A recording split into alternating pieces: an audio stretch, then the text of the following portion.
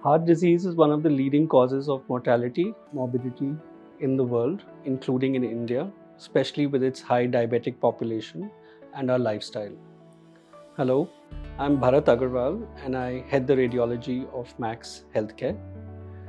Radiology today plays an important role in the detection and diagnosis of heart disease earlier, thereby it becoming now a more preventable illness and therefore can reduce the overall impact of its complications and mortality in the population at large.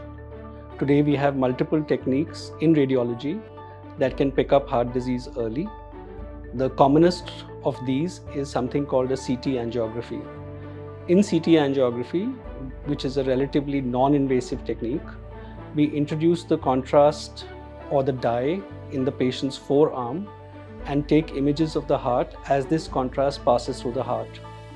This helps us non-invasively visualizes the arteries of the heart and detect the degree of blockages, if any, in the patients who are at risk of developing heart disease.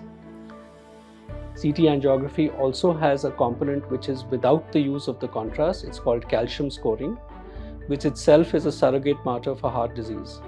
Lower the calcium score or no calcium means lower risk of heart disease. Other than the role of radiology in the prevention and early diagnosis, there are other techniques which are available for patients with different other kinds of heart disease. Common amongst those, which is emerging as a new technique, is cardiac MRI.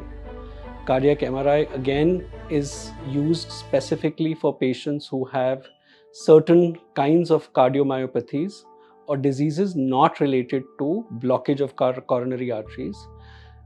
There has been an increase in patients who have heart disease related to post-COVID heart disease, and MR of the heart is extremely useful in conditions such as this.